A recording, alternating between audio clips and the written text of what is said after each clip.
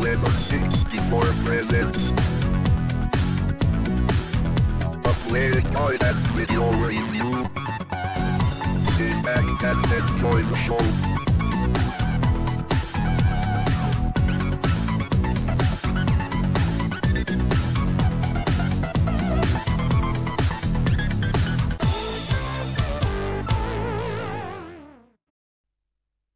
Hi, welcome to another Lemon 64 game guide and review. In this week's episode, we'll be checking out Alter Ego, produced by Unimac Inc. and published by Activision in the summer of 1986. This game is a life RPG, and from the title screen we can either begin a new game or resume a saved game. Let's begin a new game. First thing we can do is enter a name, and it doesn't have to be our name, it can be any name, and because this game is called Alter Ego, of course we can choose any name that we like. We can go through our own personality test, or we can let the computer make up those stats on its own, and even at this point the RPG elements come into their own because we are being asked questions and they will affect player stats later on. So we don't have to answer these questions truly. In fact, it even gives us a first question: will you be answering these truly or not? So we can even lie through these questions and create a completely different ego to the one we currently have. And then after that, your character will be born. But let's skip the birthing phase, and each phase of one's life will be recorded in this game. And so for this example, if we return to the title screen and hit resume, you'll see a number of saves have been saved to disk, and every phase we can save those stats to disk and then resume those at a later date. In this example, we'll skip the first 4 years of our life and skip the baby phase, and we'll go straight to childhood, which begins at 4 years old. This game comes on a C64 floppy disk, so we'll have to reverse that for this game to load. And here we are, welcome to childhood, and it gives us a nice quote there at the beginning. In Alter Ego, it's our job to succeed in the path of life and not to die. Yes, just like all the other games that you've ever played, the aim is still not to die, but in this game we have to maneuver an alter ego around a virtual world, and that virtual world contains virtual questions, and answering those questions correctly will gain progress in this game. You can see I can check out our stats, and those will rise depending on the questions that we've answered, or sometimes fall as well if we get those questions wrong. The main part of the game, you can see, is to traverse the path of life, and that means that clicking on these icons will reveal a question, and the answer to that may be a life or death scenario.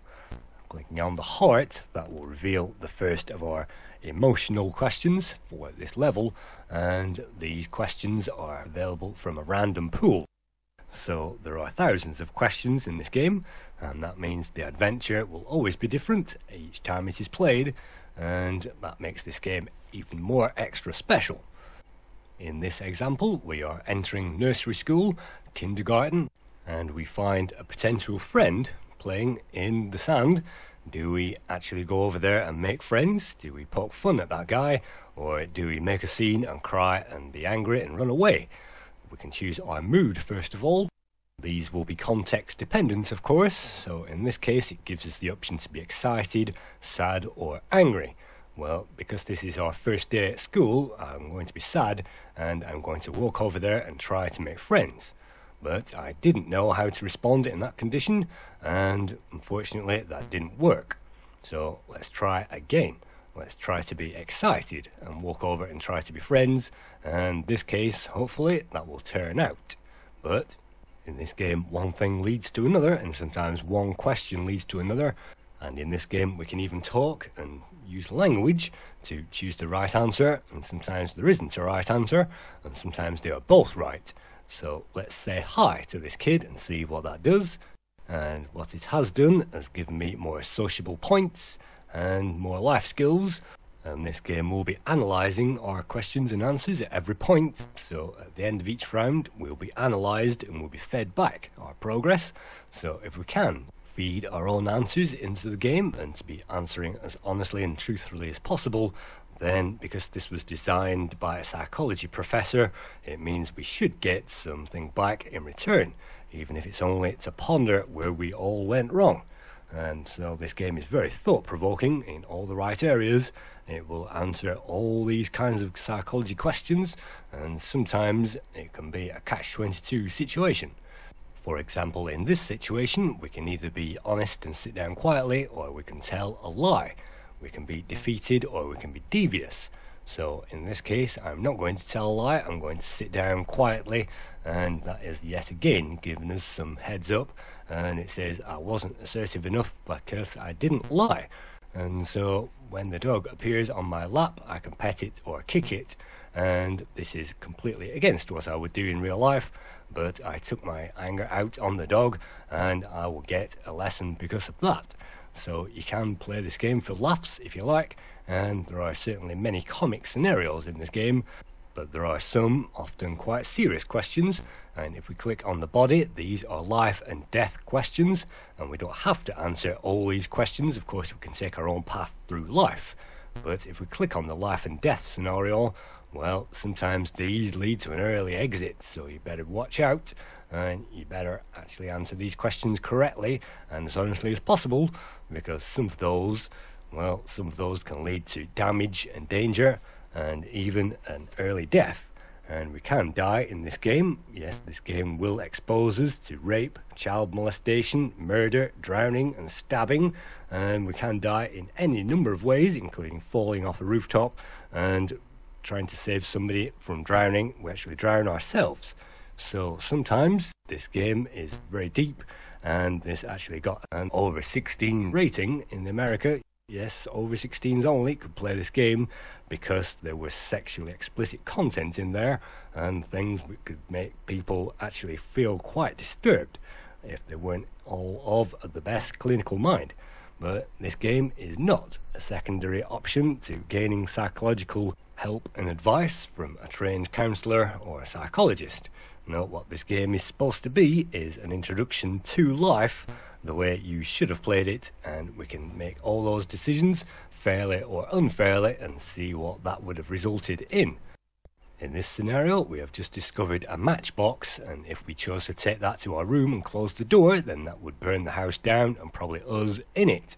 So we are going to be curious, we're going to use those things, but we're not going to run away and hide in the corner. No, we're going to check out that pretty deliberately, and that saves us playing with matches for the rest of the game. So in these life or death scenarios, sometimes traps can lurk around every corner, and just like life, it's very easy to get knocked down by some kind of random life event. And those things, just like marriages and relationships, can be found in this game, and we can go through all kinds of divorces and trials and failures as well.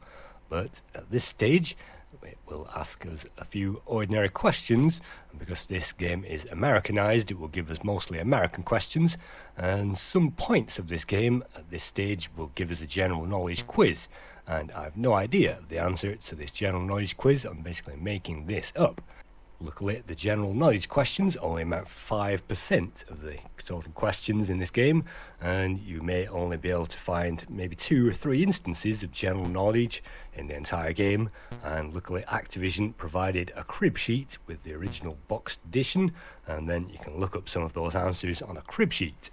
But what I didn't realise was The Great Gatsby was written by F. Scott Fitzgerald, and I've seen the movie, but I didn't remember the name, and so that was not correct. The rest of the questions are split into mind, which are mental questions, the heart are emotional questions, the shield are situations regarding morality, and the body, as we've seen, is a life or death scenario. We will also find extra ones later on. In this scenario, we have been confronted by the prospect of lending money and not getting that back. So I tried to discuss this impatiently and say, give me back my money, and all that happened was the bully went away and didn't pay up. So sometimes it can be fair to whisper in somebody's ear and try to get around them that way, rather than to use your fists and try to bully your way out of trouble. Our next challenge is to combat thievery in a whole different matter.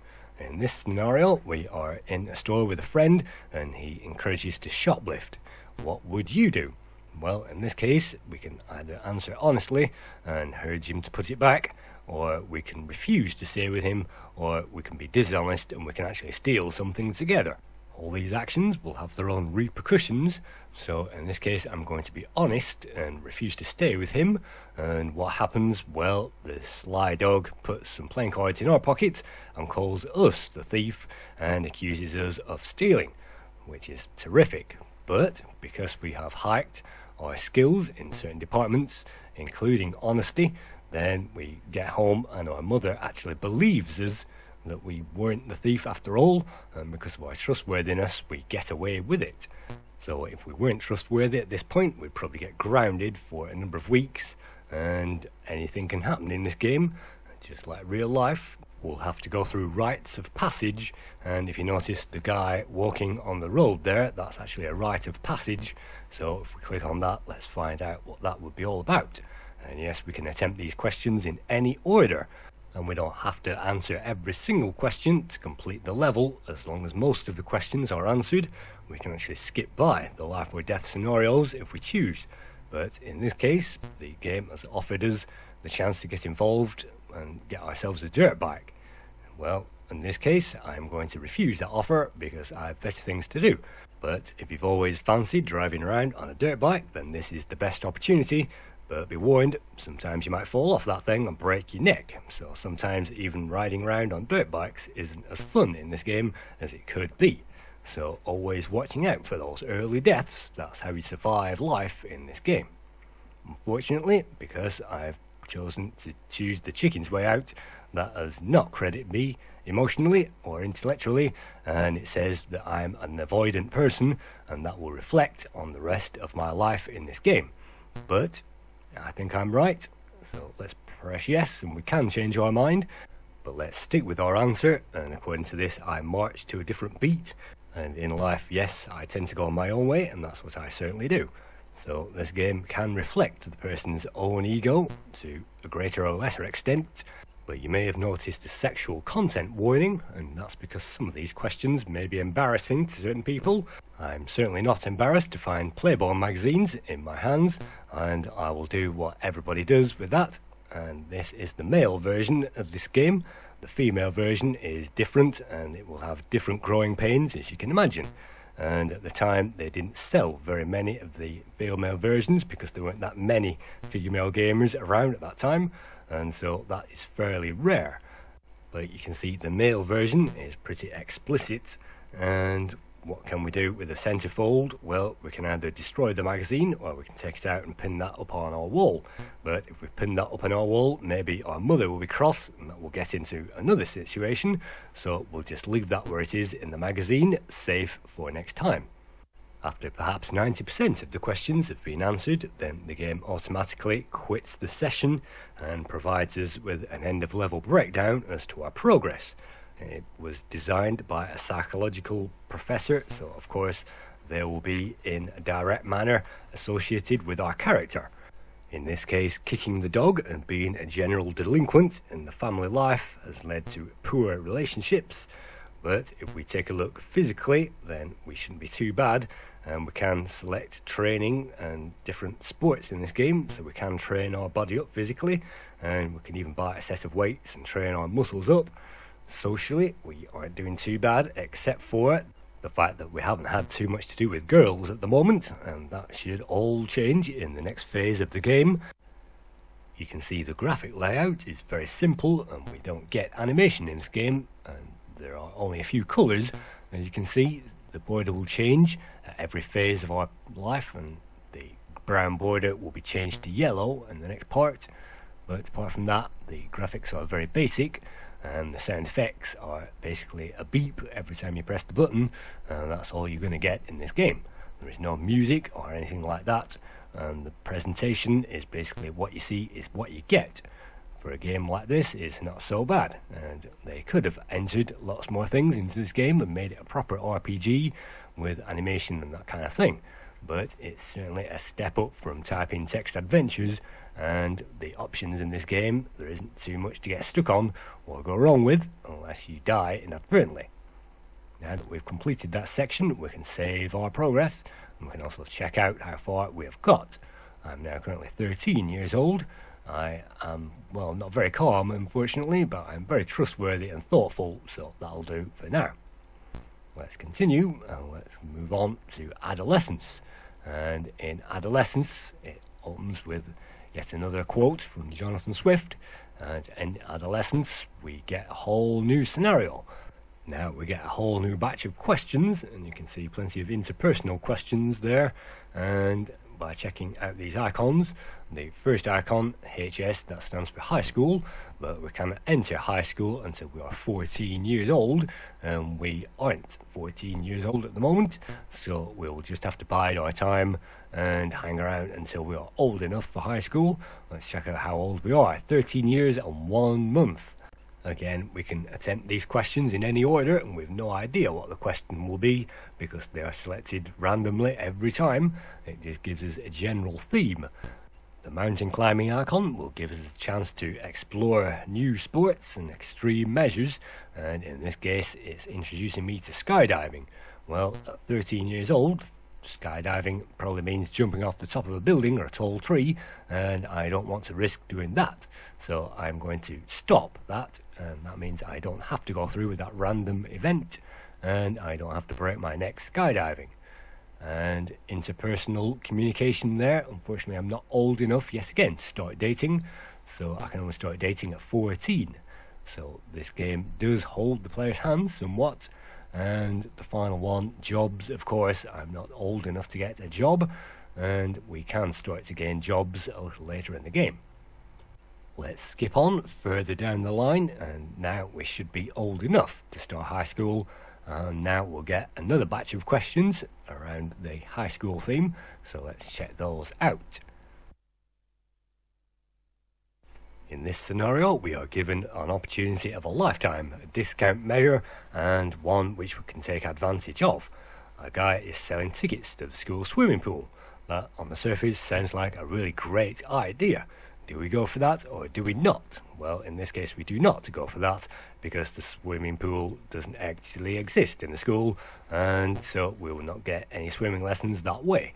That means some of these questions aren't obvious to respond to, and the player has to guess at some points whether that would be a good or not a good idea. Sometimes they can just fall into traps very easily, and particularly when inviting girls around and trying to gain girlfriends in this game, sometimes it's difficult, particularly when one girlfriend is already seeing another male friend. What do? Do you continue that relationship, or do you put a stop to that straight away? It's a moral dilemma. Sometimes you can continue and not get beaten up by the ex-boyfriend, but sometimes at random you will, and sometimes you can be black and blue if you choose the wrong thing.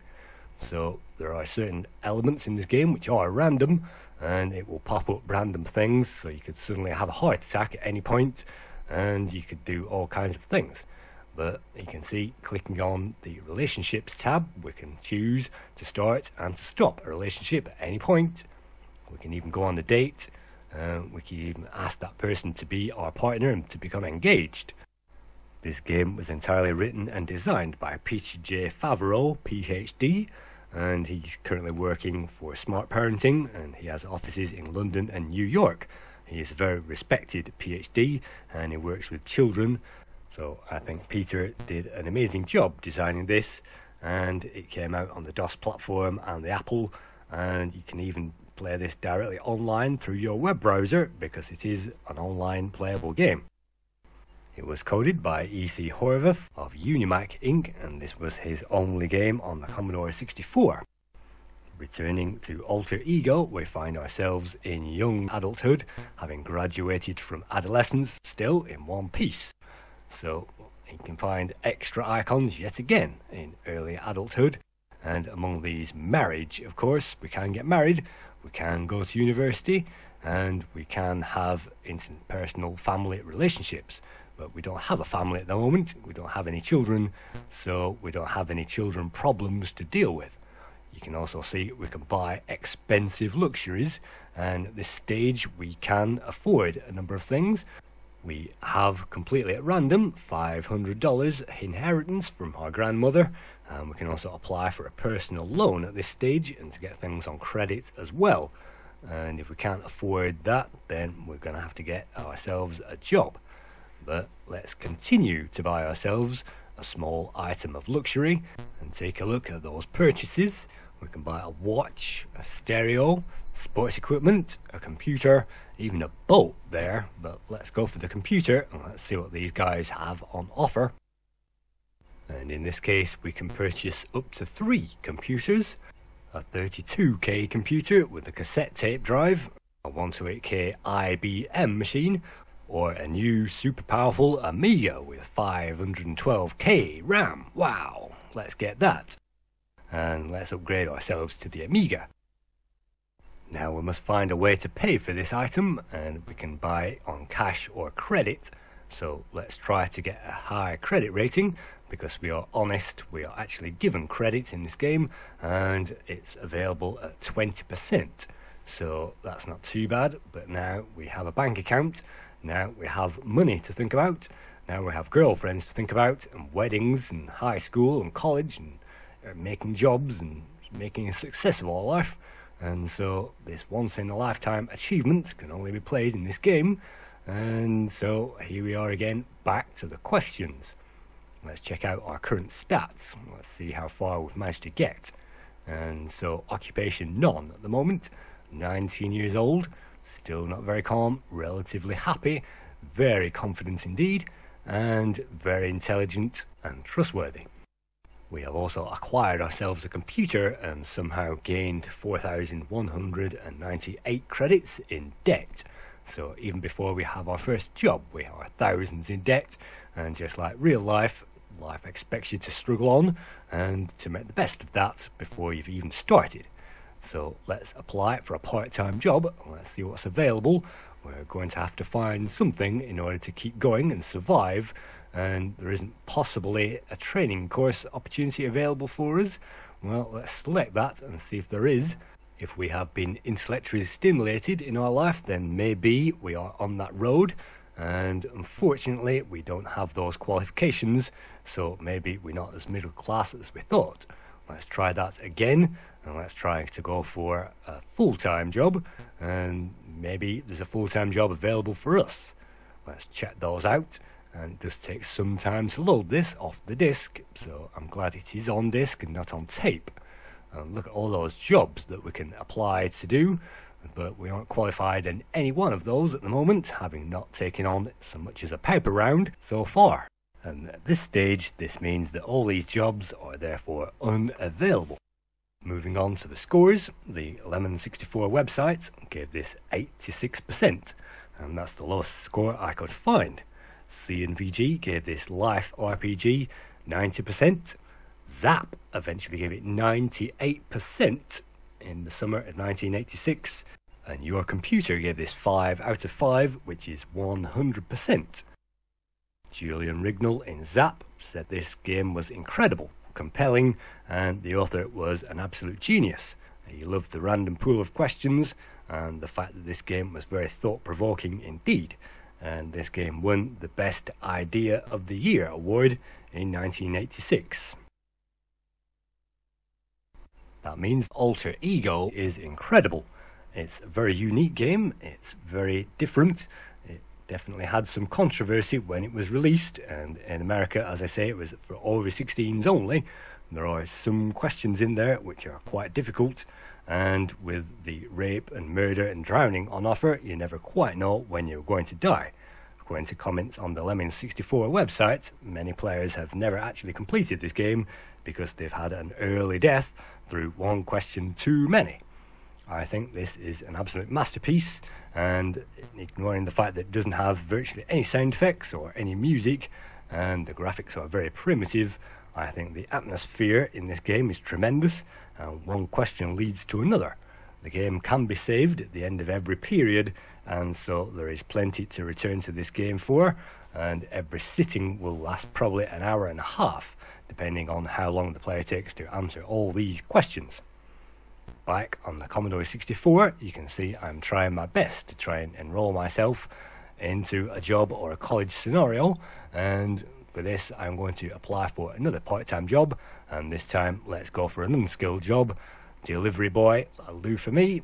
Let's choose that, and then hopefully we can get some income rolling in. So our qualifications are correct. Congratulations, you start work immediately and continue probably for the next 40 years. If you don't feel like doing that, you can always get yourself a bank loan and get yourself into as much debt as you can possibly manage. And we can also have personal loans and things like that. So this game is very deep, and it will take the player some time to get through it. The questions are difficult, but some of those are funny, and we can see the RPG elements there, really building up our stats. So this game is a great RPG, a life sim all of its own, and some players actually say that this is better than The Sims, basically because we create our own person and we don't have to clean and carry things for that person. All we need to do is to get straight onto those major life events, and you just never know how life is going to turn out. Thank you for viewing a Playguide and review.